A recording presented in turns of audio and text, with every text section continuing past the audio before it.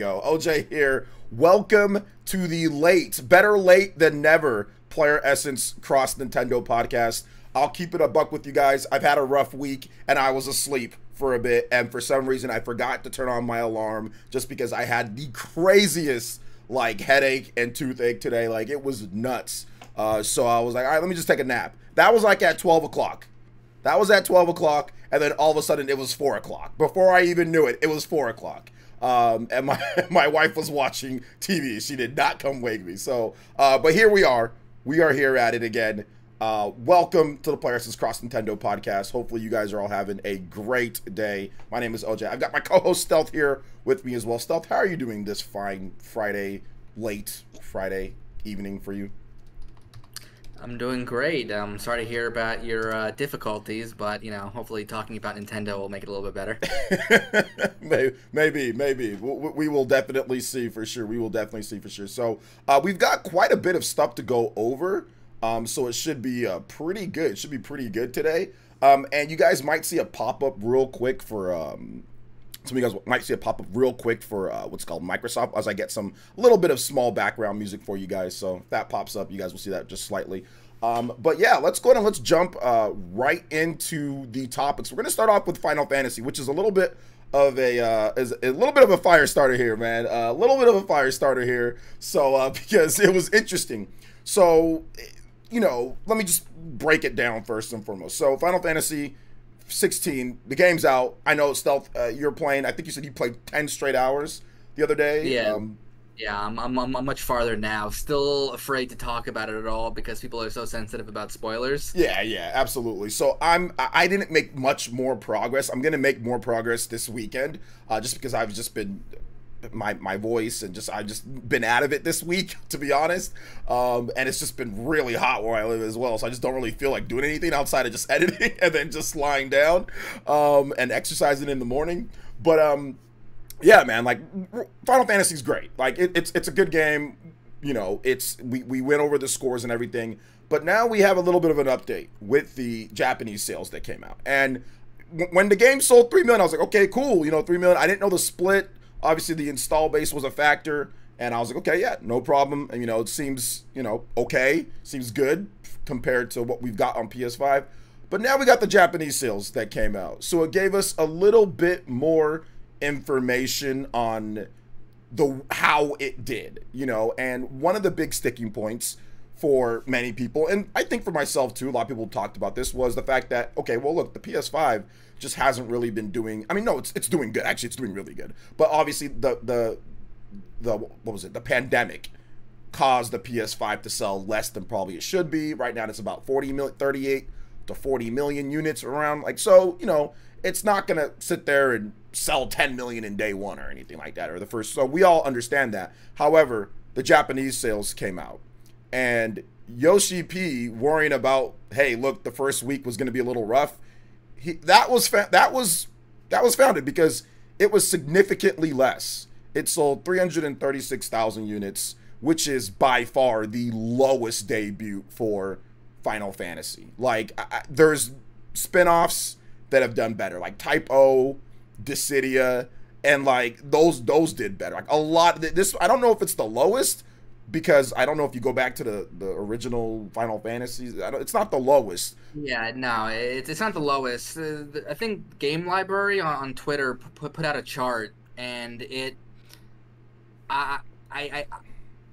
sold less than Final Fantasy VI, but it might have sold more than Final Fantasy 4 or 5. But it's been since the SNES. Yeah, exactly. It's been a while, essentially. Yeah. And then we also got the install base stuff, right? That's something that I'm like, okay, well, let me look at the install base. And then I researched it, and it's like, well, wait a minute, hold up. The PS4 install base was actually a little bit lower than the PS5 install base, and Final Fantasy 15 did more than double it, So that was I think that's where Yoshi P and Square Enix's panicking came through. It's like, well, wait a minute. Even here in Japan, the sales of the PS5 are above the PS4, yet the pre-orders are nowhere near it, just domestically in Japan.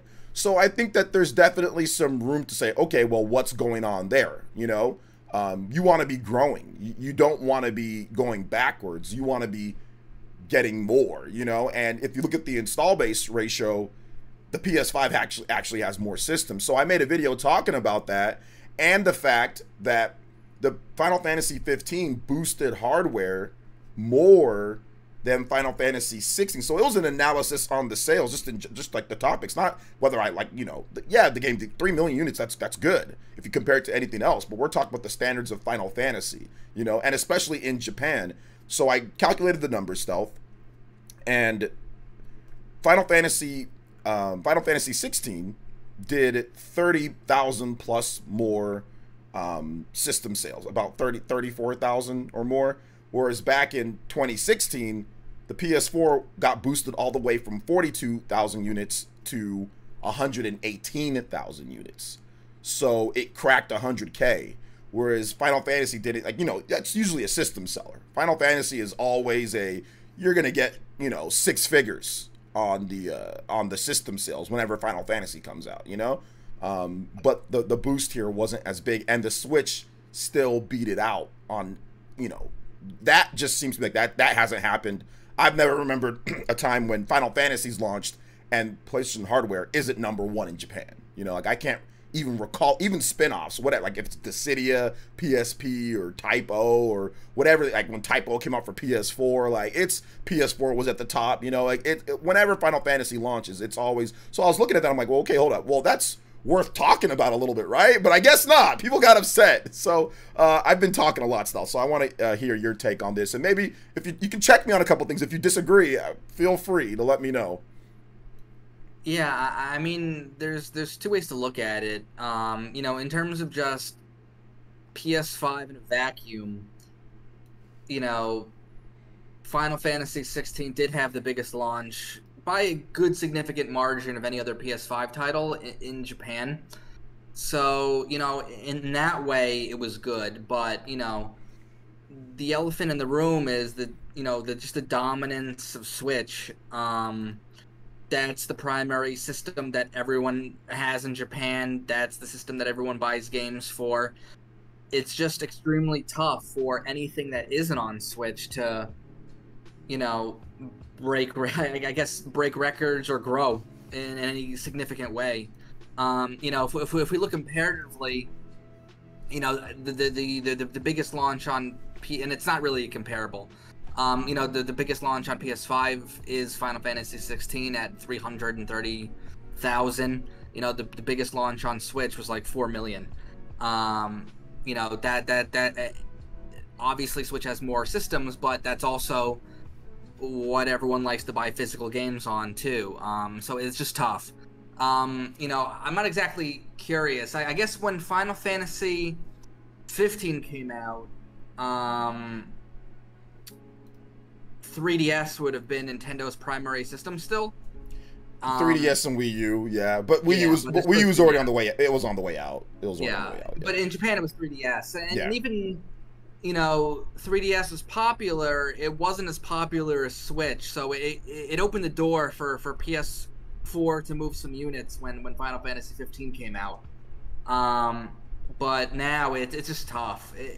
It's just tough. And I would expect, week 2, maybe like a 50% decrease for Final Fantasy 16, and then, maybe a few weeks after that, it'll be out of the top 10 entirely. So, it can only a game can only do so good on PS5 in Japan. That's just the bottom line. But for as good as it could do, I think Final Fantasy 16 will hold the record for the biggest PS5 launch in Japan for a little while, at least until Monster Hunter launches. Yeah, Monster Hunter. Yeah. But for PS5, it was good. But obviously, if you compare it to other Final Fantasy games, it was pretty bad. I don't think. I think right now people are just not wanting to hear it because I think they're enjoying the game. Yeah. That's just my sense. No, I'm enjoying it too, man. I mean, yeah, that was a Yeah. good analysis on your part. Like, I think you're right about that, and I think I probably should have mentioned that. All right, maybe I did mention it in my video. I don't remember, but yeah, big launch for the a big launch for the PS5 in Japan. You know, maybe that should have been a little bit more of an emphasis saying, hey, look, for PS5, this is fantastic. You know, but at the same time, yeah, like it's just interesting for sure. Alvin, thank you for the 26 months with the tune in tier. I appreciate that. Shout outs to the new peeps following from Twitch. Appreciate you guys. Luis, David, thank you. Yeah, man, like I agree. I think that overall it was solid, but it was just like I think that this creates a need for them to do that. That's what I use it as an opportunity to talk about how they need to make like a new age ATB based Final Fantasy game. Like I have people telling me, oh, people don't want to buy that. I call BS. Dragon Quest sells incredibly well in Japan. Persona sells incredibly well in Japan. Pokemon sells incredibly well in Japan with the turn-based. Like people are saying nobody wants to play turn-based anymore. Japan, I call BS on that. You know, people loved Honkai Star Rail. That's a turn-based RPG. Like I call BS on anybody saying that people don't want to play turn-based anymore, or anything like that. I think that's where my disagreement lies. Like that's fine. We can disagree over, you know, whether you think the 3 million is good or not, and that's fine. You know, I think that it's solid, but I think that there's an opportunity for them to be bigger. Like Final Fantasy isn't growing it's not growing like Monster Hunter has exploded, right? Final Fantasy used to be 1,000,000 times bigger than Monster Hunter. Persona was nowhere near Final Fantasy in size. Like all these other games are like growing and getting bigger. Even Dragon Quest has expanded even more. But Final Fantasy, it looks like it's not quite up there, right? Maybe that's due to them wanting to be exclusive. But like if you look at it once again, even if you look at like I said, like the install base in Japan, there is a huge drop between 15 and 16. There is and that's throw away install base. The install bases are about even. So that's where I was coming from, you know, was like there's a massive drop there. And I mean, something would need to be to address that, right? Wouldn't you want to have something, like I said, to address that? I don't know. Capcom, they made Monster Hunter Rise. They sold 10 million units on the Switch alone, plus another 3 million on Xbox, PlayStation, and PC. They sold 6 million units of Sunbreak. So I mean, combined, that's 19 million, and that game was built for the Switch, right? And then it was ported to other systems. So they sold 19 million units of a Switch game, essentially, right? And all I said was that maybe they should try something like that. They sold 19 million units of a Switch game. So I mean, that's literally it's a $1 billion franchise, pretty much, if you include merchandise and the popularity and all the other stuff that comes with selling 19 million of any one singular thing, you know? So I don't know, but some people say no, they want to just focus on graphics and focus on what they need to do. That's fine. That's fine. Yeah, I mean, and it was clear that when it came to that 3 million launch, like it's very heavily skewed toward the US. Yes, you know, that 3 million, because, you know, we heard that, you know, the UK sales were significantly down from, you know, Final Fantasy 15. And, you know, obviously it's an RPG, but it's more toward the action game kind of side of things. Yeah. Which, you know, appeals to Western audiences more, I would say. So it definitely seems like the US is carrying Final Fantasy 16 a bit. Yeah, absolutely. It's a great game too. US is definitely carrying, because if you look at it, 3 million, maybe you add at best 100, maybe 100,000 for digital sales in Japan. So that would be 400,000 out of that. So that would be, you know, 2.6 million outside of the US. So absolutely, you know, but yeah, it's all good. It's all good. We'll see exactly how it does, you know, going forward. I think they said something like the game took 7 years to develop, like going all the way back to its roots. So I mean, if a game takes 7 years to develop, I mean, you would, I'm not them, but I think I would want I think I would want the game to sell like 10 million plus. Like I'd want it to sell well more than that, right? I mean, if it takes 7 years to develop and you're at the highest end of the budget, I'm pretty sure this is the most one of the most expensive Final Fantasy games to develop. Maybe not more than 15. I don't know, because that was like took 10 years to develop. So yeah, we'll see though. We will see. We will see. So that's that. We're gonna go ahead and move on to the next topic here, guys, and that is what we think Bobby Kotick said, but he didn't actually say with the Nintendo Switch 2. There's articles, actually. There's still people who are spreading this, and it really hasn't been updated by a lot of places. But they're saying that I read an article on Nintendo Everything, then they ended up deleting it, and it said that Bobby Kotick says the Switch 2 is like PS4 and Xbox One in power. So then I'm thinking, oh, okay, he said that. So then I go to the article and I go to his quotes, and he doesn't say that at all. I think I might be guilty of tweeting that too. No, it's okay. The way that people reported on it was that. So let me go over his quotes first. So it says, so the whole Activision Activision Xbox court case is going on, and all sorts of I mean, we got leaks of we got leaks of games, we've got all sorts of backdoor dealings, we've got some shady stuff going on, we've got some lying, crying, hiding Jim Ryan, we've got all sorts of stuff. This is a bonanza right now at this point. But Bobby Kotick, who might be the slimiest executive that we've seen in quite some time, he is a slimy dude. I would not believe anything that he says. But yeah, Bobby Kotick, who is the current Activision Blizzard CEO, he essentially said this. He said the Nintendo Switch successor, he said, given its closer alignment to the 8th generation hardware, and our previous offerings on PS4 and Xbox One, it's reasonable to assume we can make something compelling for the next generation Switch as well. So he just was speculating. He just said, given it's this. When they kind of asked him again, what's going on? Like, are you going to do it? He said, well, we need to see the specs. We don't have the specs. So he clearly doesn't know the specs or anything. He was just assuming based off of the Switch and where the power is there, what they're going to do next. I mean, I don't think he thinks that they're going to jump from Switch all the way to PS5, right? So he was just guessing.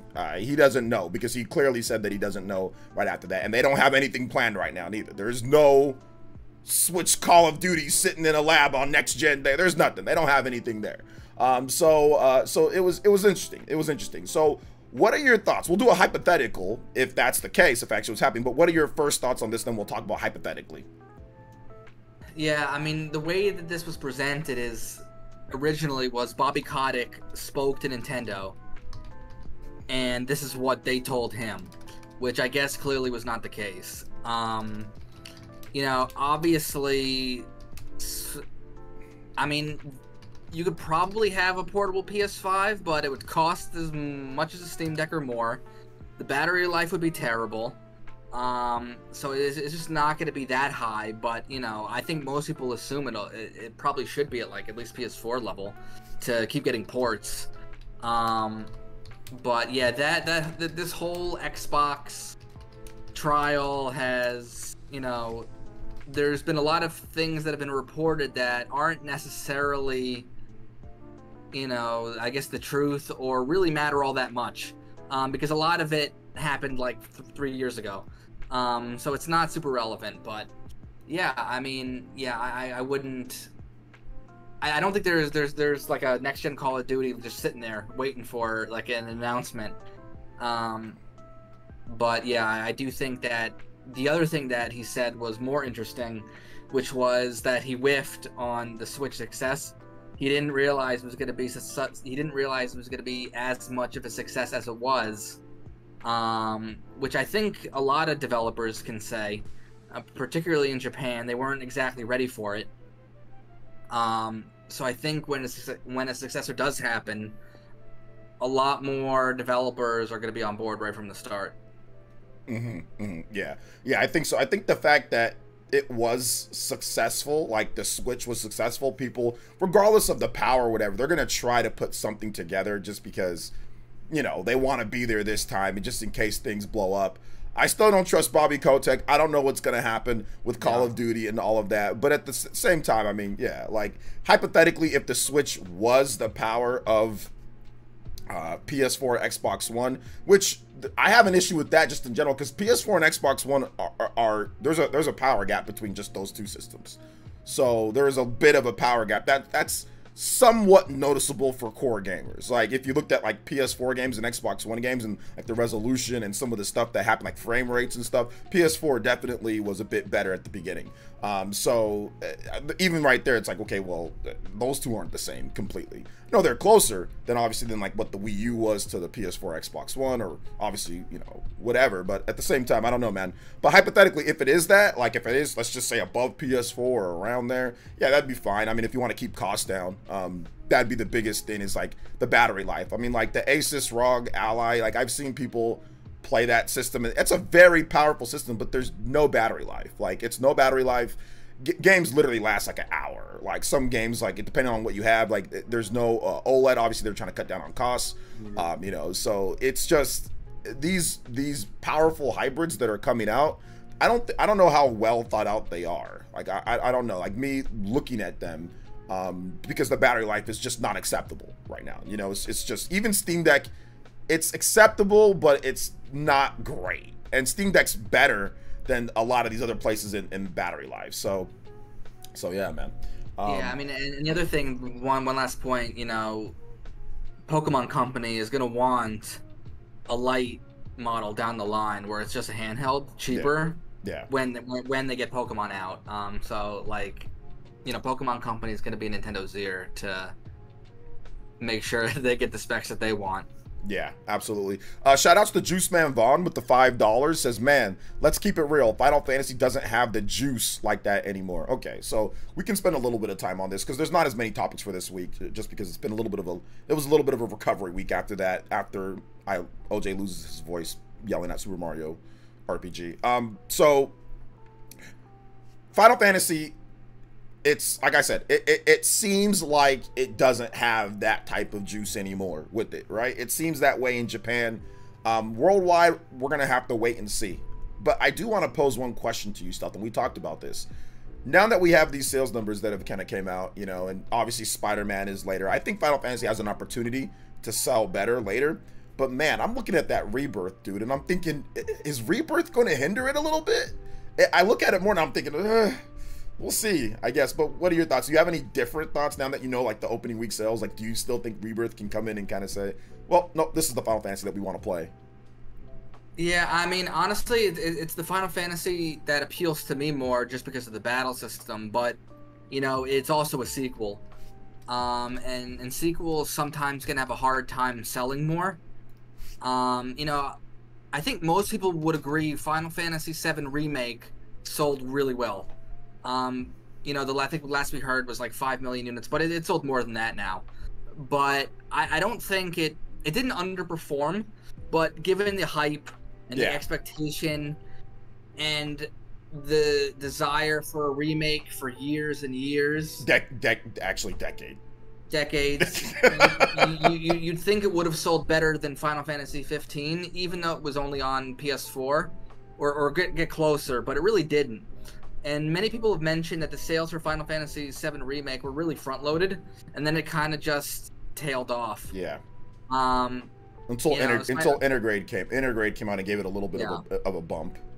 Yeah, so I think Rebirth will do well, but it's a sequel. Yeah. That makes it tougher. I mean, I think it's going to do fine, but is it going to break records when Final Fantasy VII Remake didn't? Probably not. Yeah.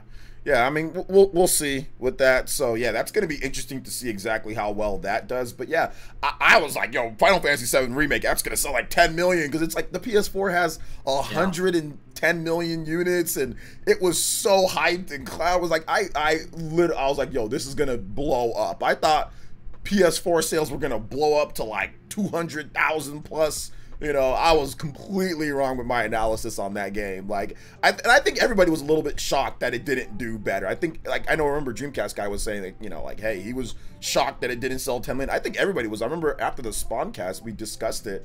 We all thought that it was going to do, like, crazy. Like, you know, it was going to be million plus in Japan right there at launch. But it just didn't. It just didn't. So, I don't know. Yeah, we'll see how Rebirth is, man. We'll see how Rebirth does. going forward. All right, so let's go and let's move on to the next topic here, guys. And shout outs to everybody who's supporting the stream. Thank you so much. Juice Man Vaughn, thank you for the 5. Alvin, thank you for the message, or sorry, thank you for the membership. If you want to get your question answered, we do have, if you're a member, if you go on the Discord, there is a PlayerEssence Cross Nintendo question page on the sidebar. You can ask a question there. So yeah, you can definitely ask a question there, or on our latest post on Patreon. You can also ask a question on there too, for members only, for that on Patreon. So awesome stuff. All right, so next topic here, guys. We're gonna talk a little bit about the game of the year, Frontrunners. Then we're gonna move on to a different topic. So Stealth, man, game of the year, Frontrunners. We're looking at quite a number of different games that have came out this year. What would you say are your Frontrunners for game of the year right now? Yeah, so, you know, I'll first caveat it with saying that my candidates are very different than probably what, like, the mainstream picks would be, just because I don't play a lot of those games. But, you know, Tears of the Kingdom is a clear #1 for me right now. You know, it was just so good. It just overwhelming. I mean, in many ways it was overwhelming. Just the amount of exploration and just stuff you can do. I still haven't, I put 200+ hours into it. I still haven't done all the side quests. I don't know if I ever will. You know, I want to give it some time now that I finished the main story. But that's #1. You know, it was everything I wanted a Breath of the Wild sequel to be. #2 for me would be Octopath Traveler 2. You know, that game just resonated with me. And, you know, just like the visual style and the gameplay and the story and the music, it all just really resonated with me, you know, in a big way. #3, I think would probably be Final Fantasy 16. You know, I'm still not crazy about, you know, the combat system that they chose. You know, the fact that you only control one character, not a huge fan of that. But, you know, the story and the characters and the music are all just top notch. That's really good. And then, you know, the Legend of Heroes Trails to Azure, that came out in March. I think it came out in March. Very, very good. A more traditional RPG, that's kind of my style. I really like that. Now there's another Legend of Heroes game coming out in a week. You know, very, very soon. But those would probably be my frontrunners. You know, I really liked Fire Emblem Engage, but I wouldn't put it in the stratosphere of those other games that I mentioned. Absolutely, yeah. Those are all really good picks. I do like some of those RPG picks. I wish I had more time to get into like the Legend of Heroes games, because I know they're so good. You would love them. You would love them. I play them, but then I don't. I buy them, and then I'm just like, there's so much. Then I gotta go back and. Oh my god, those are such good games too. I have them all, man. I actually they either send me them or I buy them, you know. So for me, I think that's going to be one of my New Year's resolutions coming up, is to make sure, or whenever there's a spot I can play more of those, man. I really need to get into those. But for me, in general, they're just good to collect, because NIS America does limited print runs for them. So, you know, it's already tough to get some of the games I just released a couple of years ago. So yeah, you would love it, I think. Yeah, I do like what I've played. Like, from the ones that I've played, I thought they were pretty good. I do want to mention, for me, like, Resident Evil 4 Remake is still shining through. I went back a little bit just because I was doing one little video project I thought I was going to do with Resident Evil 4, but I never ended up doing it. But I went back and I played it again a couple weeks ago, and man, it is fun, dude. Like, Resident Evil 4 Remake is so good. So for me, definitely one of the top front runners for me. Fire Emblem Engage, I think I liked it a little bit more than you liked it. That's definitely one of my front runners as well, just for me personally, not talk about Keeley Awards. I did a video talk about Keeley Awards and all that, but just for me personally, Fire Emblem Engage, I really like it quite a bit. Some issues here and there, but overall I thought it was really fun. I spent 100 hours plus in there, so definitely liked it. And then obviously Tears of the Kingdom, I think that's probably like my top right now. Is like Tears of the Kingdom is my favorite game so far of the year. And then I'm still playing through Final Fantasy 16, but Goodness gracious, I agree with you with the whole, you can't, if they want to just let you control one more character, I don't know why they don't let you control a different character. Like, it would be really cool to control Sid or Torgal. Like, it would be really, really, really cool to control, especially Sid. This is quite possibly the best version of Sid ever. I always just saw him as like, he's a cool character, he's really crafty and engineering, you know, in the previous games, but he never really stole the show like this Sid steals the show, you know, so yeah, it would have been nice, but yeah, it is what it is, whatever. So for me, those are kind of like the my top 3 that are in serious top 4 that are in serious contention right now for my game of the year. We still need to wait and see. Obviously, there's going to be New Super Mario Bros. Wonder, Super Mario RPG. I don't know if you're going to count that. You just said New Super Mario Brothers Wonder. Oh, sorry. Don't say new. You're gonna get in trouble. Yeah, I'm gonna get in big trouble because obviously it's not a new Super Mario Bros. Game. The new Super Mario Brothers game, Super Mario Bros. Wonder. Super Mario Bros. Wonder, the new Super Mario Bros. Game, which is Super Mario Bros. Wonder. I just got tongue-tied there. So yeah, Super Mario Bros. Wonder. We got to see how that game turns out too. Yeah, and I think, you know, the Super Mario RPG remake is going to be high on a lot of Nintendo fans' lists. Yes. Come the end of the year. And then Pikmin 4. Yeah. You know, people always underestimate Pikmin 4. They do. A main game has not reviewed lower than an 87 Metacritic. Yeah, yeah. It's always critically acclaimed. Obviously, you know, things can change, but based on the previews, it seems like people really like Pikmin 4. Yeah. And the demo's good. Yeah. And, you know, I'm a big Spider-Man guy. I really love the original Spider-Man. That's probably, like, the biggest PS5 exclusive that, you know, I'm waiting for. But, yeah, it's just going to be hard for anything to just top Zelda this year, for me, obviously. But it's just been a real good year for gaming. Like, I tweeted about this, you know, after I finish Final Fantasy 16, I got to go back and play Advance Wars, which came out in April. Yeah. I still haven't played it yet because the Xenoblade DLC came out, then Zelda, then Final Fantasy. It's like there's no time for any of this stuff. So I got to go back and play some stuff. Yeah, absolutely. Like the Xenoblade DLC was just really good. Man, I really enjoyed that. Yeah, and if there's like a best DLC for this year, it's Xenoblade. That's it. Yeah, I mean, if I could put it in my game of the year, because I mean, I would definitely, it'd be up there because it was really good. It was a solid, I think I put about almost 50 hours. It was a solid 50 hours of me just playing through. I mean, maybe that was me artificially stretching it out a bit, making sure that I did every single thing that I could possibly do before I beat the game. That, I mean, obviously there's some stuff that you can't do because some of the level cap is too, or the levels are too high with some of the monsters or some of the bosses. But yeah, like most of the stuff, I think I beat the game like at level, what levels I at? 70 something? So I was pretty high. It was a pretty high level. So it was fun. It was a lot of fun. And, you know, a dark horse kind of game of the year for me is Dragon Quest Monsters: The Dark Prince. You know, I really like Dragon Quest IV. It's one of my favorite RPGs of all time. And this is basically a prequel to that. You know, 500 monsters right away. You know, it looks good. We haven't had a Dragon Quest Monsters localized in many, many years. So I'm really, really excited for that. And then obviously, you know, Star Ocean remake. You know, that looks so good. I mean, it's basically a new game, just the way it looks and how much they've added. So that's, you know, some other games I'm looking forward to.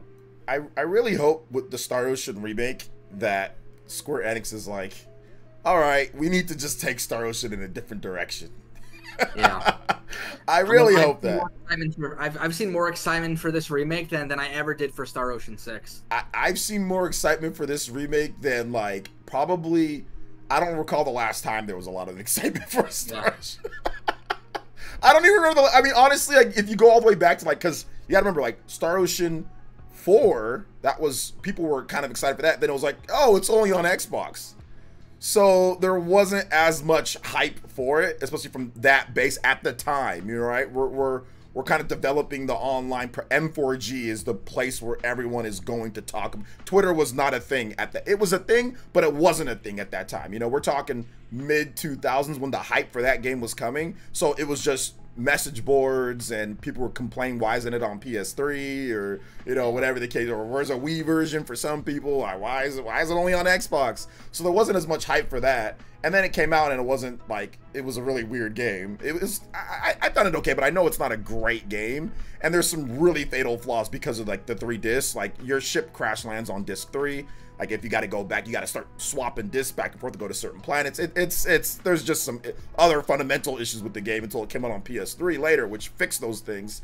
And then Star Ocean 5, it always looked weird. I mean, there was some cool stuff, but it wasn't like it was hype. People were like, okay, we're waiting. And then that game was terrible. That game was terrible. I don't know. Did you play Star Ocean 5? For a little while. Yeah.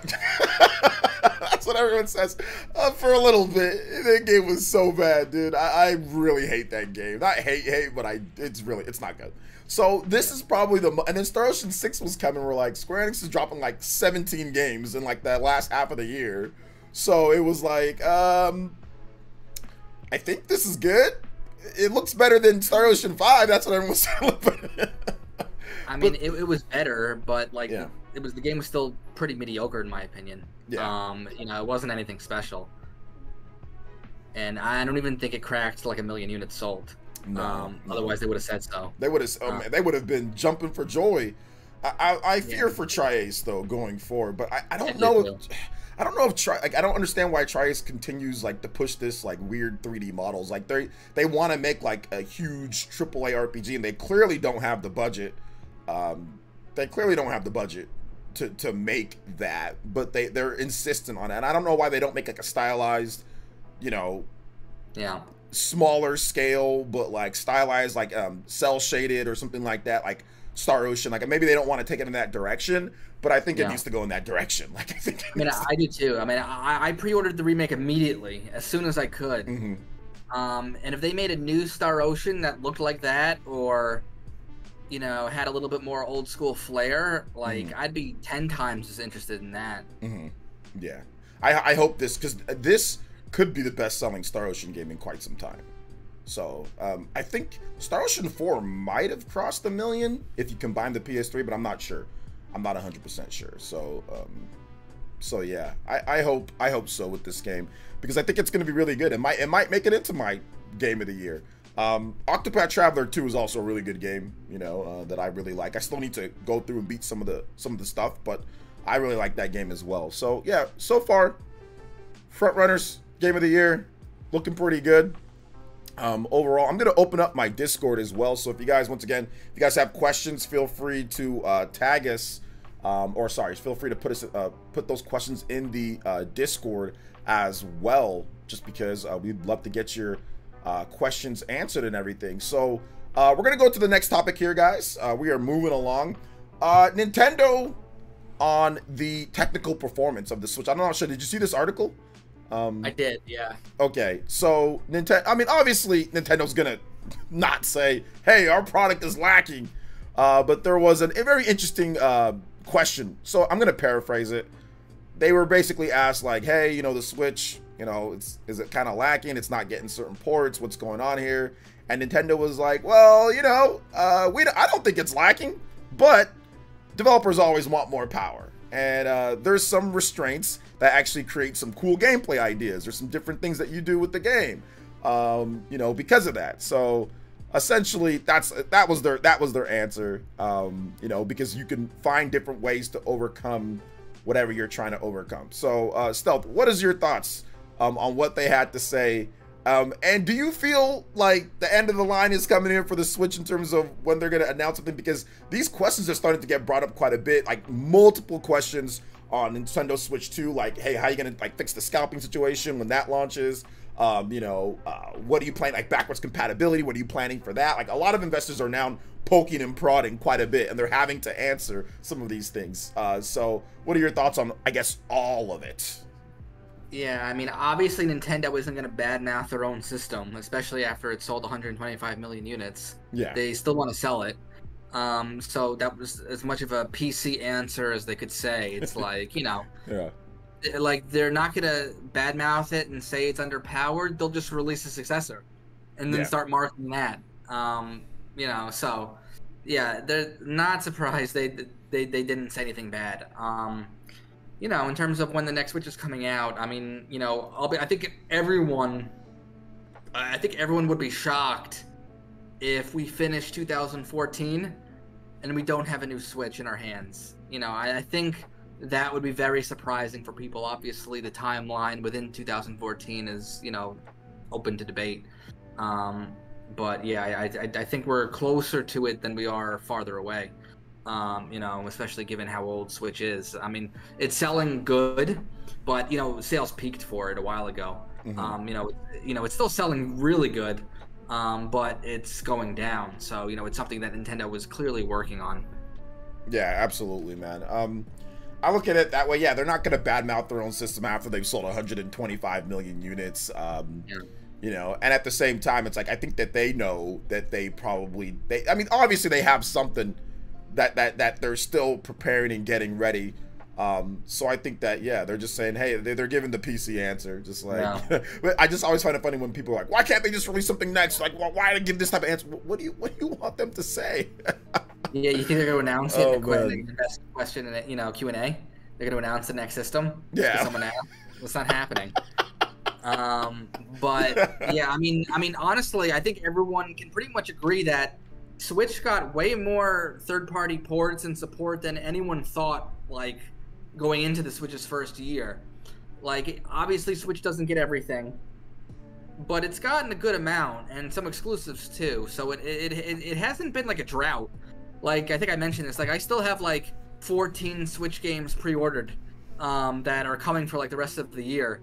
So it's like there's still a good amount of software coming. Obviously, it's not getting everything, but you know that was always the case for Switch.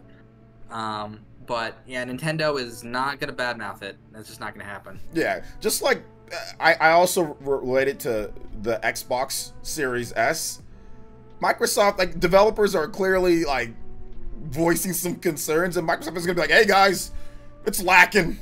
You know, they're gonna be like, take care, like, make the game on there. They don't. Yeah. Microsoft doesn't care because they know Xbox Series S sells, so they're not gonna badmouth their own system. If anybody, like, because like they've been asked about it, and they're just gonna be like, they doubled down on the Xbox Series S. You know, they made a new model of it, and because it's selling, and obviously it's profitable or they want people. It's all digital, so obviously they love that because fans have no choice but to buy digitally.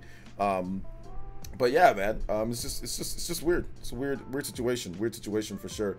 But yeah, with these investor readings and all that, Nintendo usually gives pretty solid PC answers. You know, the backwards compatibility stuff is interesting because they say that there's Nintendo accounts. I think the sole purpose for a Nintendo account is for like your NSO apps and your games and your digital games, you know? So if they're carrying that over, then obviously to me that would signify, yes, there's definitely going to be backwards compatibility. But, you know, we'll see.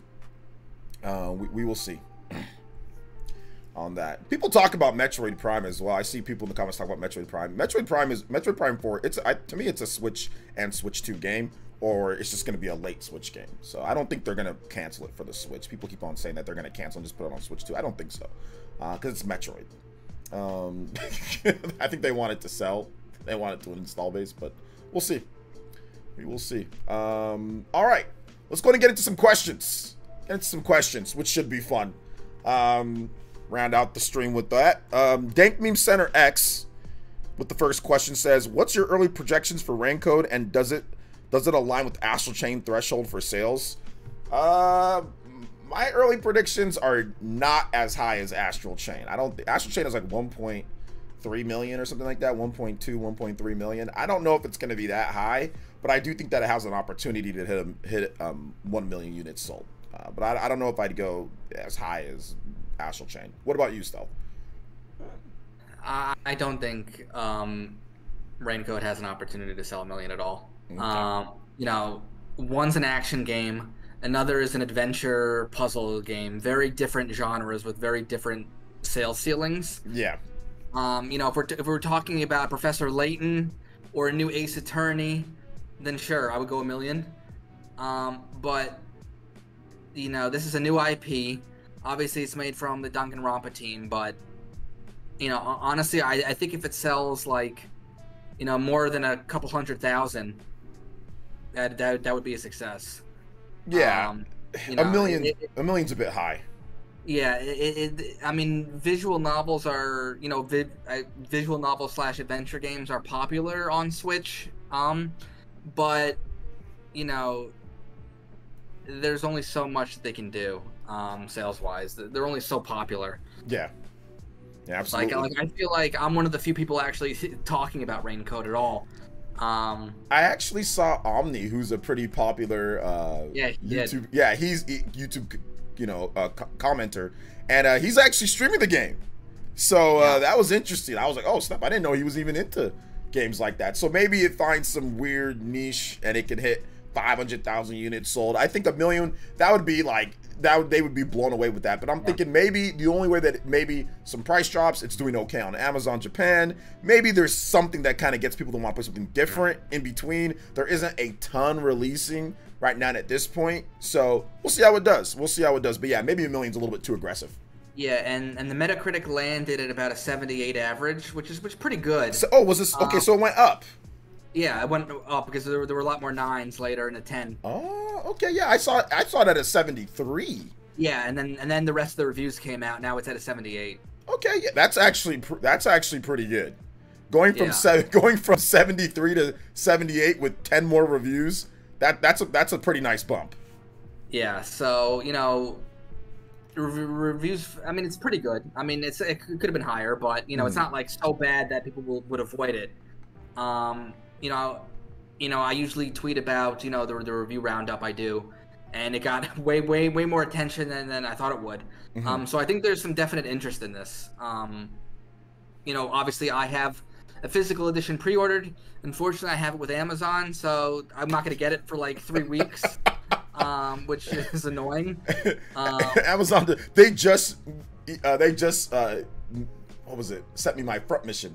I ordered it got delayed like a million times. But yeah, I have not gotten my front mission yet. I think I'm getting it next week. I just got it. Shout outs to the team over at Front Mission. I'm getting got a sponsored deal coming up with them, so let's go. Yeah, so at least one of those physical copies is coming from me, because I pre-ordered it. I want to support that team. But yeah, a million is too high. Yeah, that's too high. 500,000. Let's try. Let's shoot for 500,000. Hopefully. Next question comes from Luano. It says, does the modern PlayStation fan actually view Final Fantasy as the must-play franchise? Old school PS fans from the PS1 and PS2 still care, but what about the fans that grew up with the PS3, PS4? PlayStation's modern exclusive lineup is very different now, and maybe Final Fantasy doesn't fit well as it once did. What do you think about that, Stel? Do you think that the fans of yesteryear are still the same people, and that's the reason why maybe there's a little bit of a drop off in Final Fantasy, or it's not galvanizing the base like Final Fantasy used to? I mean, I can tell you, it's like, you know, I thought Final Fantasy 13 was okay. You know, I liked the battle system. I had fun with it. You know, if I was being honest and objective, it's not a great game. Final Fantasy 15, I don't think is a great game either. So, you know, you're kind of coming off two okay games. So you gotta have to. So I think they're kind of just building back up again to being thought of as one of the biggest for you know, a good time. And this is just my opinion. Like, I haven't thought of Final Fantasy as one of the best JRPG series in modern times. There's a lot of other JRPGs that, you know, are just better in my opinion. So I think I think it's gonna take time to kind of build up that, oh man, Final Fantasy is back, and you know, all these, every time it releases, it's gonna be amazing again. I don't think people have felt that for, you know, a good while. So, you know, I owned a PS1, I owned a PS2, I owned a PS3, I owned an SNES, an NES, and you know, I've been playing Final Fantasy from the beginning. You know, obviously the battle system isn't to my personal taste, but I'm still playing it and I'm enjoying it. Yeah. You know, so, you know, I think if the game is good, it'll get an audience. Yeah. Yeah, absolutely. Final Fantasy 16, obviously that's, you know, it's got a good I mean, 3 million. It's got a good number of people playing and enjoying the game. Got a lot of stark hardcore fans that are defending the game, which is good. You want to have that fan base out there. But it's good and it's bad when you get stuff like that, because like when there's like actual critiques, like, hey, it'd be cool if you can explore that area there. They're like, no, it's fine the way that it is. Play something else. You know, it's like, okay, Or it's like, it'd be cool if you can control a different character. No, you know, we don't need to control a different character. I'm like, okay, that's fine too. Whatever. So it is what it is. But yeah, man, I do think that a lot of the people that played old school RPGs that were in that base, I think that they've either are non-existent anymore, that those people probably don't play games. I'm not sure if those people even play anymore, or they moved over to the Switch, or I'm not sure what happened, because there is a gap. To me, there is a clear gap. After I saw, just like I said, skip the whole install base, sales, Final Fantasy, you know, what's good, skip all that. I'm talking about just simply galvanizing people to go pick up the system. You know, I did not see that with Final Fantasy 16. Like, I mean, we'll see how June is for the MPD, right? So maybe the PS5 gets a huge boost because of Final Fantasy. But in Japan, it's just not there. Like, launch week, not even over 100K. That's unheard of for mainline Final Fantasy. That's unheard of. Like, maybe if you, I don't know what, like when Final Fantasy 13 launched, what the PS3 sold. I don't remember. But most of the time, you see a big bump. I know with the PS4, you saw 118,000 units, you know, fly off the store shelves. Like, that is really pushing people to go out there and buy the game. Maybe Final Fantasy 15 was the super overhyped, you know, but Final Fantasy used to always rush, like people would rush out to go get the system in Japan, and I'm not seeing that anymore. So maybe there is an issue. Maybe those people aren't there. Yeah, and people joke that, you know, the launch of Final Fantasy 16 boosted Switch sales. Because that's, honestly, it's also unheard of for, you know, a 6-year-old system to sell over 100K with not even a new release out. Just pretty much based off the hype of a direct. Yeah. You know, it just keeps selling and selling. Like, that's the impressive story to me, is what Switch is doing. Mm-hmm. But yeah, I mean, definitely, you know, in Japan it's tough. You know, it's honestly tough. You know, I'm curious to see what Square Enix does with Dragon Quest. You know, you can't skip a Nintendo system for Dragon Quest. You just can't. Mm-hmm. It would be I mean, Dragon Quest would sell well, but again, it would sell the lowest of any Dragon Quest game, you know, if it's not on Switch or, you know, Switch 2. Mm-hmm. So it'll be interesting to see what they do for that. Yeah, absolutely. But yeah, I mean, I think even, like, you know, Dragon Quest Monsters has the potential to sell, like, in the ballpark at launch of what Final Fantasy 16 did in Japan. Yeah, oh, absolutely. I think Dragon Quest Monsters it might sell above it, because, like, Dragon Quest Treasures... let me look up what Dragon Quest Treasures did. Dragon Quest Treasures, that's Famitsu sales. Let me look up that real quick. So yeah, that was back in the very December last year. Yeah, I think it did. I think it did almost 200,000 units. Yeah. Yeah, and they're both spin-offs, but Dragon Quest Monsters obviously has a name, mm-hmm. You know, that people recognize, and it's very similar to Pokemon. My bad. 143,000 units for Dragon Quest Treasures at launch. Physical, yeah. Yeah, physical. Digital, probably 200,000. Yeah, so they'll probably do better. Yeah, I think Monsters will be. It'll clear 200,000. I think. Yeah, absolutely. Shout outs to J2 Blue with the $5 donation. Appreciate that, J2 Blue, and he says, you know, Star Ocean 2 is hype when RGT 85 is excited for it. RPG 85, is he actually excited for that? I mean, we'll see. We'll see when it comes out. But yeah, I mean, it looks good. I mean, it's old school, you know, with the new coat of paint. Thank you to J2 Blue, man. Thank you for the donation. I appreciate that. I mean, the best part of that game is it's definitively the best version of it. Yeah. Already we know it is, because they're including all the content. There's quality of life stuff. So, like, you know, we could just be excited about it because we already know it's going to be the best version of the game. Like, I didn't think twice about pre-ordering it. It was just instant, which is great. It was an instant. This is quality. Whenever you see Star Ocean, it's like a. Oh, Star Ocean. It's like, oh, okay, we'll see. It's like, oh, Star Ocean, cool, right? Yeah. I think, maybe. We'll see. This one seems like, oh, snap. It was like, oh, this looks good. Like, a lot of us that have been playing RPGs, you can, like, almost immediately tell an RPG, like, if it's going to be really good or not. You know, when you first see it, like, you know, and Star Ocean is not one of those RPGs where you say, "Oh, that looks really good" at the beginning. At least for me, when I first saw Star Ocean: The Divine Force, I was like, okay, you know, maybe it's good, better than Star Ocean 5, but we'll see. This one, I was like instantly, oh, like when Star Ocean was leaked, I was just like, oh, okay, yeah, Star Ocean, it's leaked. I didn't even cover it. I didn't even cover it right away. I waited a bit. I'm like, hey, yeah, guys, they leaked the title, because I wasn't expecting much, you know. I was like, oh, okay, you know. But yeah, man, that's all good. It's all good. Let me go ahead and get to this next question here. Monado Mario, remember, if you guys are on the Discord, if you want a question answered, go to the sidebar, PE Cross Nintendo questions, and I will answer it on there. Yeah, awesome stuff. Or of course, drop a donation, put your question in there. I will answer the question there, or read off your comment as well. Monado Mario says, do you think Xenoblade might one day eventually replace Final Fantasy, becoming the most well-known JRPG in Japan? I don't. They'd have to do something. They'd have to do something drastic. You know, like this next Xenoblade or whatever they do next. I think the next game is going to be a form or a different version of Xenoblade something. Maybe it's not called Chronicles, and maybe it's called something else. But there would need to be some type of shift or change that really pushes the base. Like, I don't know where it happened with, like, Souls games. Maybe it was Dark Souls that did it, or I think maybe Dark Souls 3, that sold 10 million overall. But there would need to be some type of shift or change or something that really pushes people, or really pushes more of, like, people playing the game for it to do that. That'd be tough. And they would need time, because Final Fantasy is almost 40 years old. It's going on, it'll be 40 in a number of years. So so yeah, it might be tough.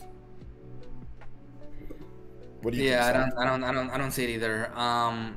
You know, obviously Xenoblade Chronicles 3, it did great, but, you know, and we've talked about this, you know, selling a third game is tough. Yeah. They have an opportunity now if they start something brand new and it looks amazing, and they could be like, hey, you know, from the makers of Xenoblade Chronicles. Yeah. Then that'll drum up excitement and interest, and so it all depends on what that next game is. Yeah. You know, will it ever be more popular than Final Fantasy? I don't think so. But I don't think they need it to be. Yeah. You know. They don't really need it to be, but what they can do, like the opportunity is there. Like, it's almost like Final Fantasy might be like in a weakened state, you know, a little bit. And the Switch, obviously, whenever the next Switch comes out, it's going to pass up the PS5 quickly. Like, I don't think it's going to take too long for it to beat it out in Japan.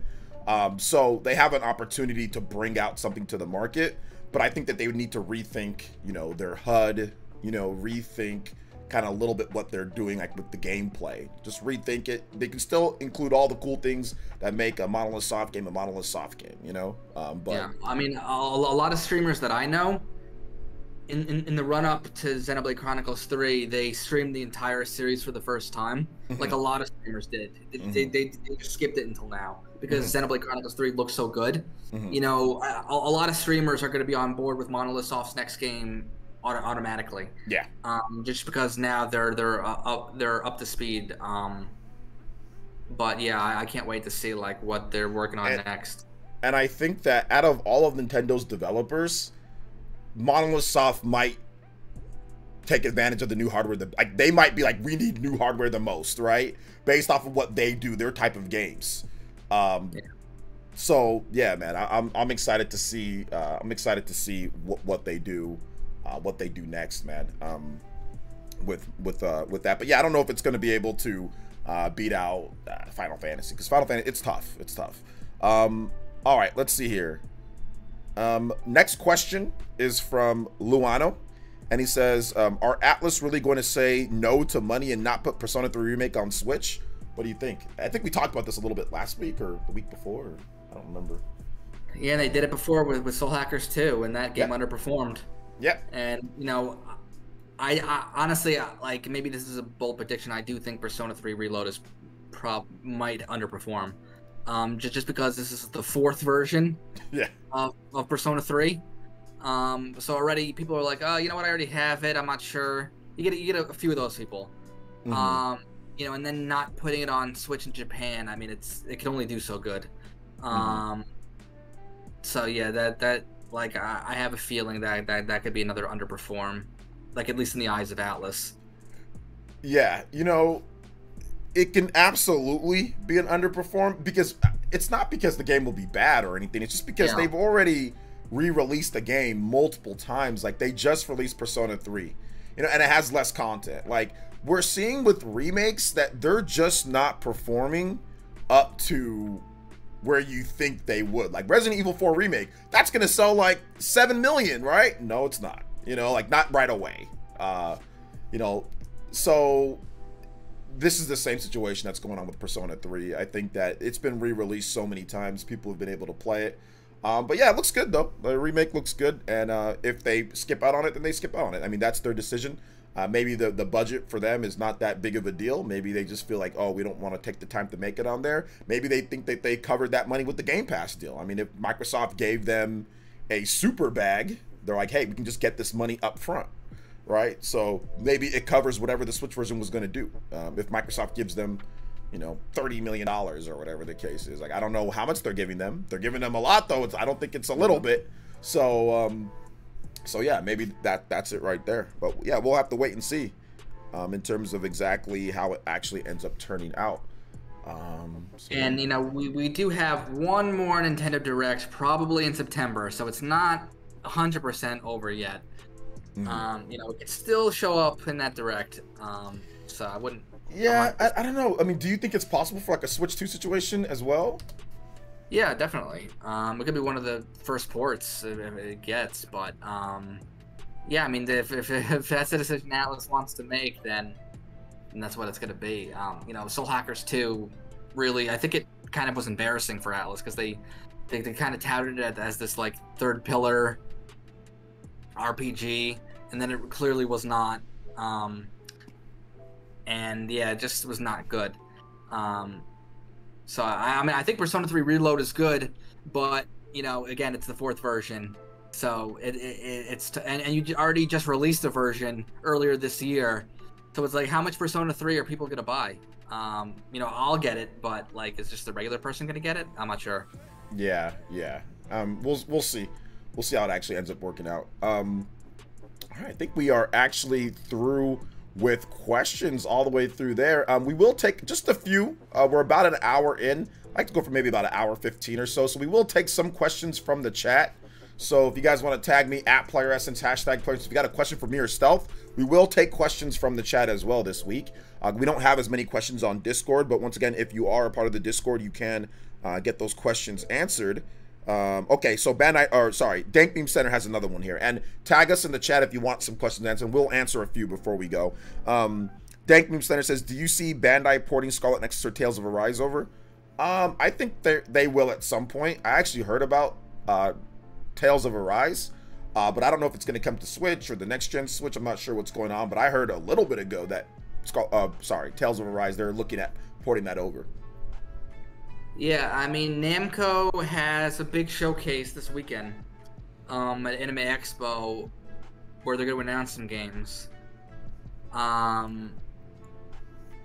Wouldn't surprise me. I mean, I'm hoping like Tales of Arise could show up. You know, I think we'll get maybe one port in that Anime, you know, Anime Expo, you know, showcase. Yeah, I mean, I think it's possible. Yeah, absolutely. Absolutely. I think it's definitely possible. We'll see. I mean, it'll probably be for Switch 2 stuff. That's what I'm guessing.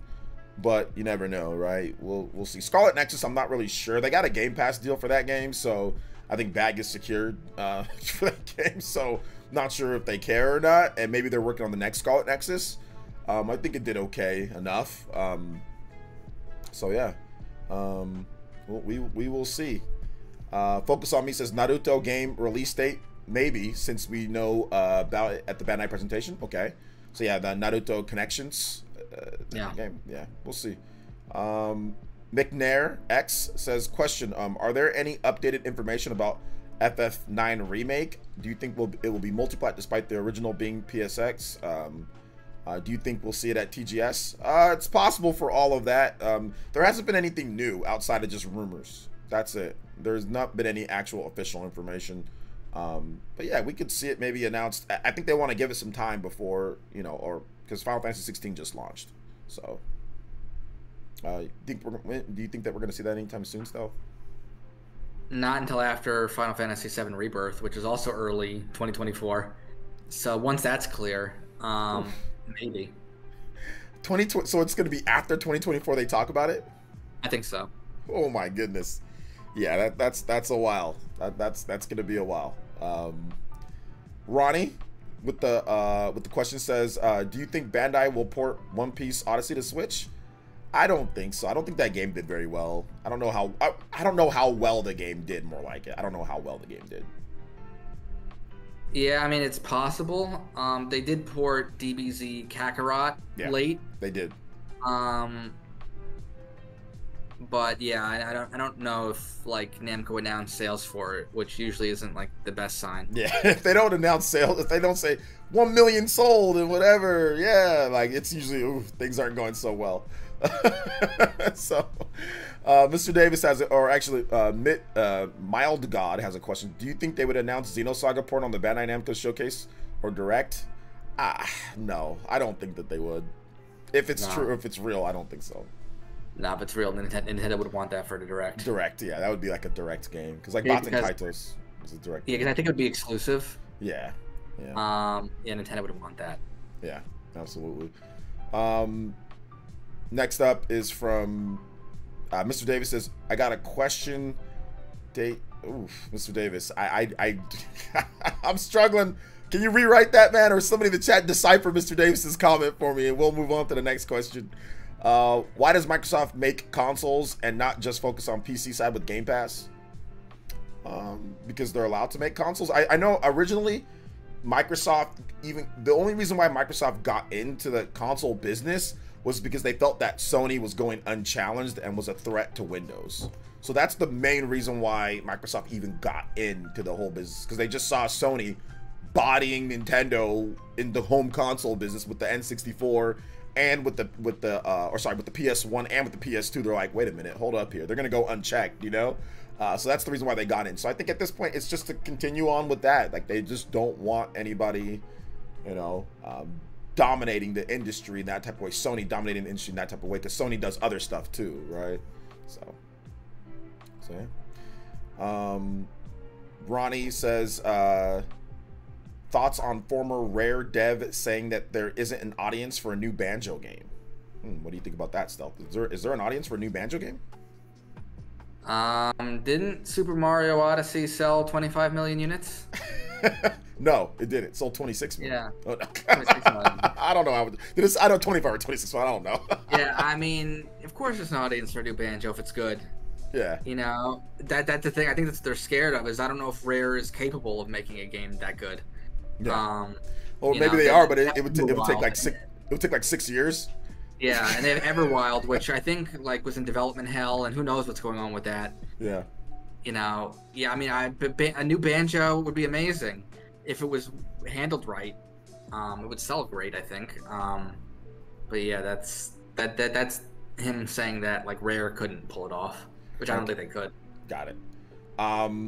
Dank Beam. Okay, they deciphered Mr. Davis's comments. They said that he thinks that maybe we get Final Fantasy Rebirth or Final Fantasy 16 on the Switch too. No, I don't think so. I think that they have exclusive deals with Sony. Yeah, I mean, I see. That's like asking for Bayonetta 2 and 3 on PlayStation 5. Yeah. You know, there's certain games that are just paid for, and I think those are two of them. Yeah. Vito says, the only Final Fantasy game played in love with FF7. Do you think my next FF game should be? What do you think your next FF game should be? I mean, you should just go with Final Fantasy 8 or Final Fantasy 9. Just go with the... If you like Final Fantasy 7, just continue on. I mean, I don't think that's too hard. If you like 7, just try 8. You know? So... and there's a remaster of 8 on all systems, so just try that. Alright, let's see here. Let me see if I missed any questions here.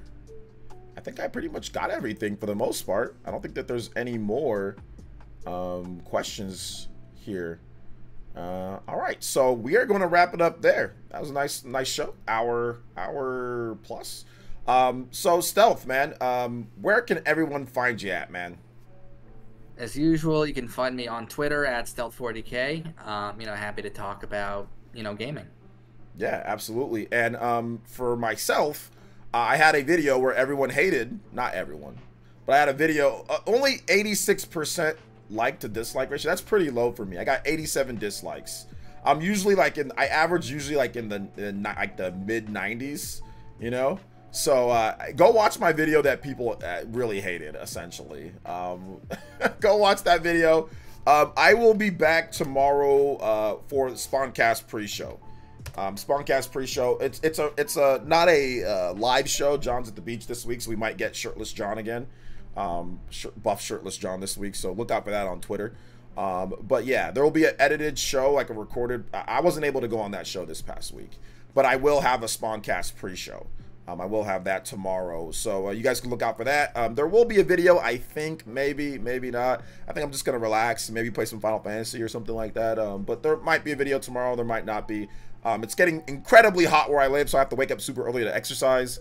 Otherwise, I'll be roasted, and I don't feel like driving to the gym. So all right, guys, thank you so much for watching today. Shout outs to Stealth. Thank you for coming on and dealing with my shenanigans earlier. I appreciate that, and we will be back, of course, once again next week. So hit the like button before you go, and we will see you guys later. Thanks for coming out to the stream. Bye, everybody. See ya.